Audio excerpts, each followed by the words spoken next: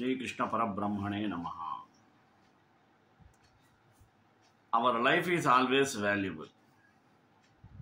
The life itself teaches us so many things.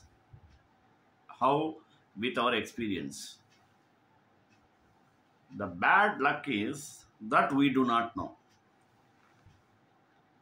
For everyone's life, at any time, teaches him the lessons, but he cannot recognize it.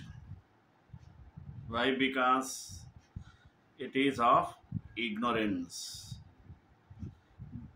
These and all can be measured when we deeply observe it. Sometimes anything happened, we take it easy. Like that, so many experiences when you collect from the past, you will have so many experiences. How it came? These experiences are life experiences. Life taught us, but we are not understood. We are not aware of knowing the lessons taught by the life because of our ignorance. We are not stretched forth our attention towards that side. Therefore, everyone's life teaches the lessons at any time, at any cost. But it is revealed only by the love. When you get love, then automatically you can reveal. And love reveals it, and it openly tells us. So we have to open to try something new, or you can't understand what is this. If you are not opened your eye to know the realities, it is mere waste. It is like closing eyes. So we have to pay attention in every aspects. We should not misunderstand. Sometimes when we require to understand others, we misunderstand. When we want to misunderstand, then we feel we understood. We understood wrong, we do not know at that time. After the experience, we used to say, life taught me so many lessons so far. After attaining the certain age, everyone used to say, you see the older people, they used to speak, oh, life taught me so many lessons, boss. That's why we have to understand the essence of the value of the life. Then only we can understand it. But love is not like that. Love is an action. It's just not a feeling. So, love is always unconditional. Kada? Love never be in conditioned way. It never be measured. It is unfathomable. That's why love daringly reveals whatever the experience you got it, you get it, you got it. Therefore, we should be alert in this regard. We have to put a look on this regard. Basing on this, today I took the topic of life teaches and love reveals. Let us go in detail with prayer. Pujyaya Raghavendaya Satyadharmadhataya Cha Bhajatam Kalpavrukshaya Namatam Kamathe Nave. Life teaches us lessons through our daily routines or experiences. But we don't know, usually recognize them right way. And so, we keep encountering many problems and experiencing difficulties until one day the lessons are revealed to us through love. It happens when we start asking and we start When we start asking, we know the reality. Then only we start looking for answers. We start seeking the truth and we realize that the truth is nothing, God. And God is love. Love reveals means God reveals. Nothing is there. God loves us so much. He wants us to learn the lessons that we may be guided to the right path to Him. The people you encounter are the people you need to learn the lessons. Some will love you, some will not. But in the end, when you learn the lessons through them, it's because God loves you. That should not be forgotten. Love. It makes the world go round, right? Well, at least that's how the saying goes. It should be, but so many people confuse love with things like jealousy or possessiveness. True love is not either of those things, but we should understand it. So let me give some sort of guidelines that real love teaches us. These are 17 things. It will be concluded. The first one, love means letting go of expectations. That should be known at first. Sure, we all want people to behave the way we want them to. We want them to be more affectionate or more outgoing or smarter or more ambitious. All of these things are expectations. Expectations are just your requirements for acceptability of loving someone. But true love has no expectations. It simply loves as it is. Number 2, love does not play the victim role or blame others. Love does not think others are out to get them. Love does not think their loved ones are wrong. Love works together. Love takes responsibility. It forgives and allows other people's actions to be their journey. Love does not take things personally. Third, love including letting go.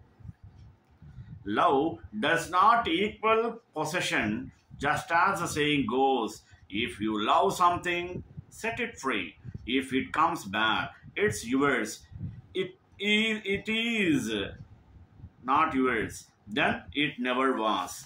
There is a truth to that. Love allows people their freedom. It does not hold tightly and crush their wings in attempt to keep them. True love does not want to possess. It is willing to set you free if you want to be. Fourth, love doesn't require you to continue a relationship. You may love someone very much, but you may not be compatible with them, or they may drive you crazy, their continued disregard for your feelings. You can still love them, but that does not mean you have to be with them. Love does not mean that you have to stay and stay and stay. You can leave the relationship and love them anyway. Fifth one, love has no room for jealousy. Like a possession, jealousy doesn't equal love. We think that if we are not jealous of our loved ones, that it means that we don't love them. True love has a confidence in the quality of the relationship.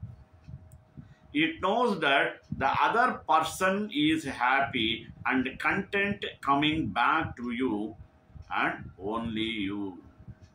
Sixth one, love is the absence of fear. You can put all emotions on a continuum. One may, or on one end, you have love. Then appreciation. After that, it's a joy, happiness, contentment, and satisfaction. On the opposite end, on the continuum of love, is fear.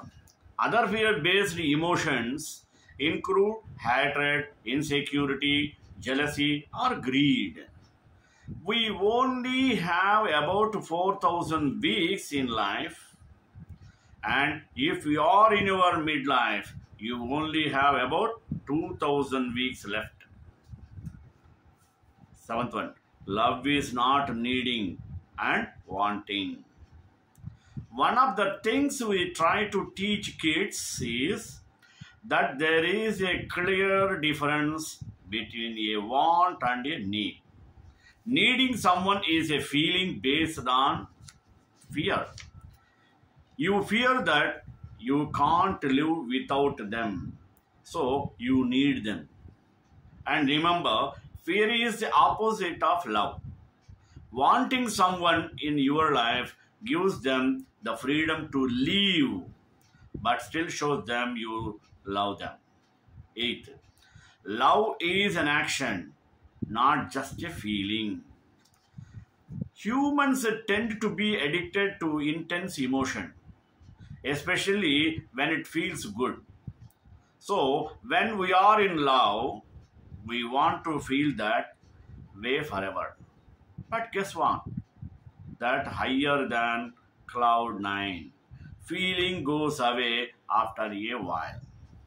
That does not mean you don't love the other person anymore. It just means that it's not new anymore. So that's where the action needs to kick in. Show the person you love them. Don't just assume they know. Ninth one, love is unconditional. The word unconditional means that there are no expectations or limitations set.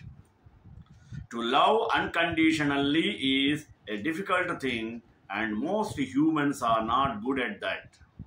But true love really does love without trying to change the other person. Love means putting other people's needs equal to or before your own. While people may be inherently selfish for survival purposes, this does not serve us well in relationships. If you don't put other people's needs at least equal to your own, they will grow resentful. Real love truly, genuinely cares about other people's happiness and will go to great lengths to make people feel valued. 11th, love is the highest vibration emotion that there is. Science has proven that emotions like love and fear have very different vibrations. They can actually measure them. Love vibrates very fast, whereas fear-based emotions, think jealousy, possessiveness, hatred, greed, etc., vibrate very slowly. When you love completely and unconditionally, there is no fear involved. The vibrations of love make you feel good at all times. 12th, love is focusing on quality, not quantity. Yes, love focuses on the quality of your relationship, but not its longevity. I am sure you have heard the phrase, it's better to have loved and lost than to never have loved at all. Just because your relationship lasts a long time does not mean that you have true love. Real love can be very brief. Therefore, quality and quantity of love are not the same things. 13. Love requires attention. Love does not ignore. It does not look the other way. It wants to be present and be together.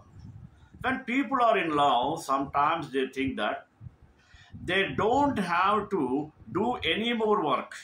But real love actually enjoys giving attention to another person. It feels good and does not see giving attention to another person as a core. 14th, love understands and accepts differences. Let us face it. We are all different. Even identical twins are not exactly the same. They have different experiences and outlooks about the world. So, real love does not make other people wrong for being different. When people truly love another person, they accept their differences. 15. Love varies in how it is expressed and accepted. What makes us feel good or feel loved? In the book of 5 Love Languages by Gary Chapman, he explains the different ways people give and receive love. Number 1, words. 2, acts of service. 3, giving gifts. 4, spending time together. And 5th one, touch. It's important to discover other people's love language so you can understand each other and give love in a way that the other person recognizes it easily. 16th, love makes you feel good, not bad. Many people confuse being in a relationship with love. Just because you are in a relationship does not mean there is true love present. If there is jealousy, possessiveness, constant fighting, abuse, or verbal, emotional, or physical, that is not love.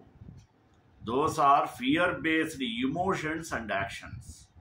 Some people used to say, wife used to say to husband, as I have deep love, that's why I am fighting with you.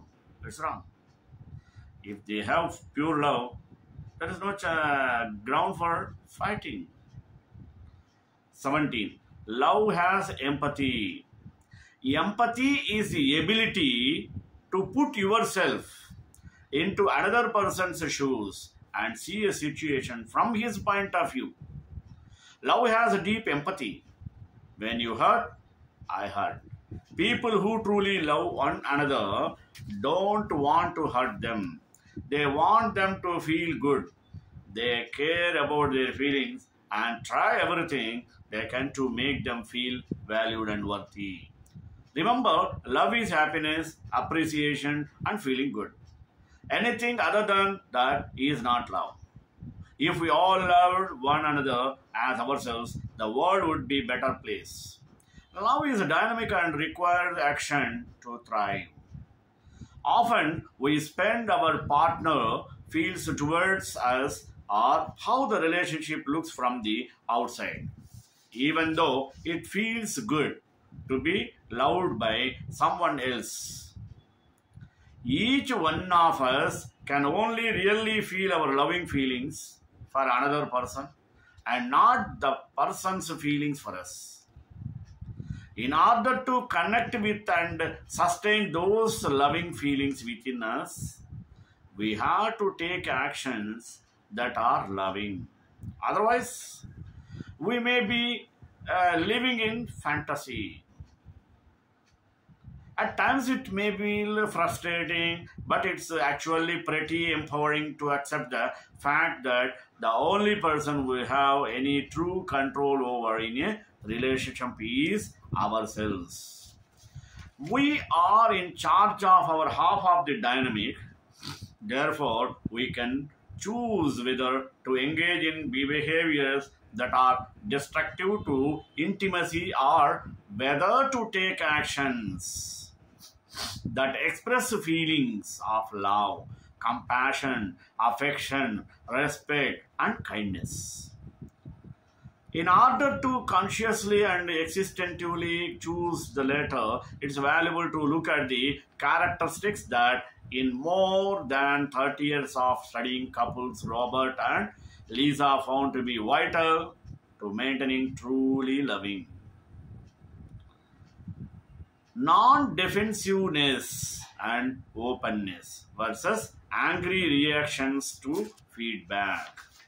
To maintain closeness, couples should be open with each other, which means being willing to hear feedback from each other without being defensive or discouraging. The truth can offer an important clue into ways we may be pushing our partner away without realizing it. Even if we don't agree with everything, listening to our partner naturally makes them feel seen, heard, and cared about. On the other hand, punishing our partner for being honest and direct with us shuts down communication. 2. Open to trying something new versus closer to new experiences. A relationship thrives when both people are in touch with a lively, open, and vulnerable side to themselves that welcomes new experiences. We don't have to love and participate in everything our partner enjoys, but sharing new activities, visiting new places, and breaking routines often breathes new life into a relationship that feels invigorating to both people. Third, honesty and integrity versus deception and duplicity. To tell the truth is one of the first lessons most of us are taught as kids. Yes, as adults, there can be a lot of deception in our closet relationships.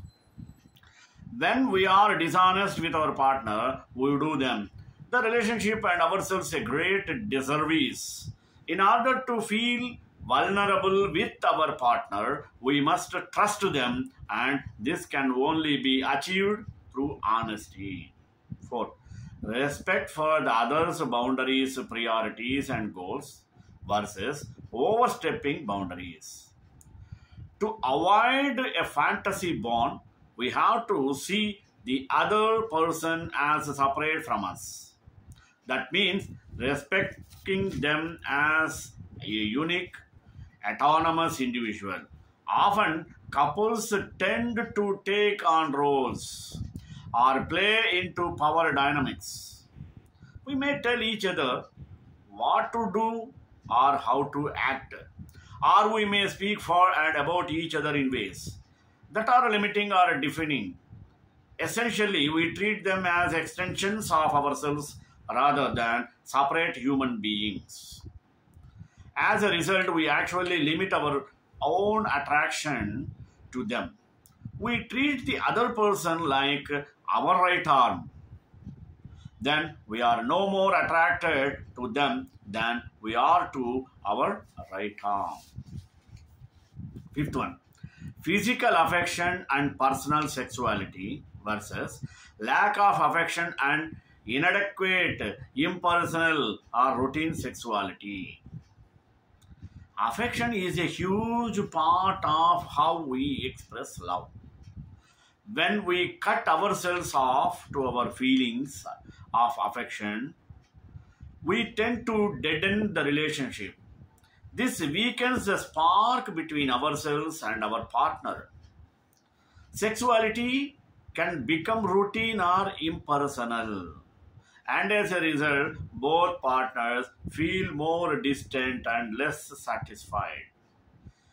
Keeping love alive means staying in touch with a part of ourselves that wants physical contact and is willing to give and receive affection.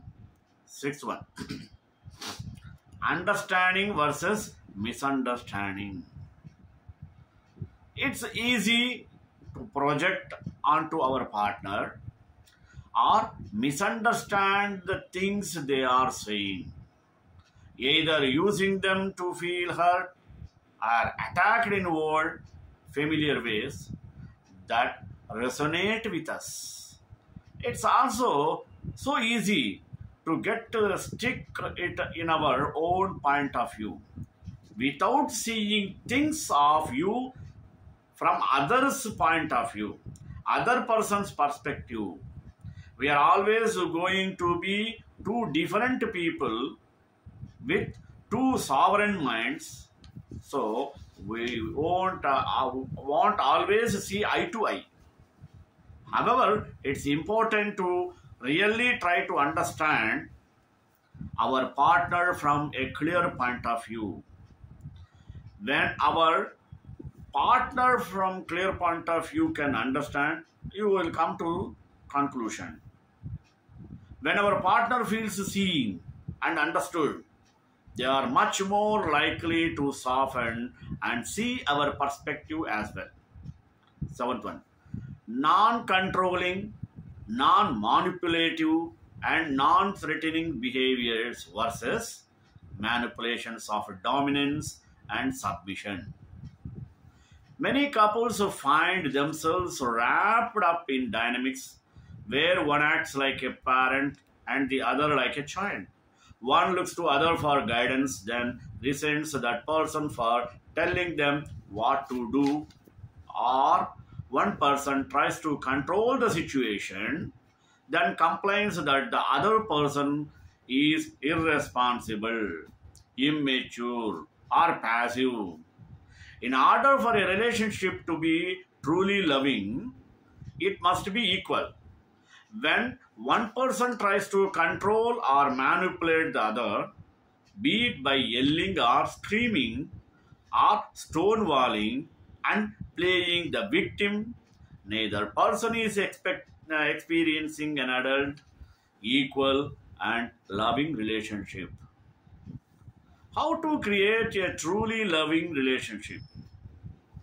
Now that we know the characteristics of real love, how can we take steps in ourselves to create a more loving relationship? First of all, it's important to acknowledge that despite these clear sounding discrepancies between real love and fantasy, many people mistake one for the other. They may even prefer fantasy to reality because it's less painful to appear connected to someone than to actually feel connected to them. Many of us become caught up in the fairy tale. The superficial elements are the form of the relationship. We may fall in love with the illusion of connection or security of the situation offers, but we don't let ourselves get too close to other person. That is because we want to love. We often actually take actions to push it away. That's why the first step to being more loving is to get to know and challenge our own defenses. Challenging the defenses that limit true love. Many people have fears of intimacy of which they are not even aware. We may be tolerant of realizing our dreams of falling in love in fantasy, but very often we are intolerant of having that dream fulfilled in reality. Both giving and receiving love tend to disrupt the negative yet familiar ways we think about ourselves on an unconscious level. We may sense that if we did not push love away, the whole world as we have experienced, it would be shattered and we would not know who we are. If we felt criticized or resented in our childhood, we may have trouble feeling confident or worthwhile in our relationships. We may seek out partners who put us down in ways that feel familiar, or we may never fully accept our partner's loving feelings for us because they may threaten this early self perception. If we felt intruded on in our early lives, or if we had an emotionally hungry parent, we may avoid intimacy altogether and feel pseudo independent, or we may subconsciously seek out people who depend on us to meet all their needs and more. Again, both of these extremes can lead to relationships that lack real closeness and intimacy. The good news is we can start to break these destructive relationships to patterns by better knowing ourselves and our defenses. Shrikantai Kalyanana Denadram, Sri Venkatavasai, Srivasai Mangalam, Mangalasasana Premadacharya, Brogme Sarvesha Purvai Acharya Sakrutaya Mangalam.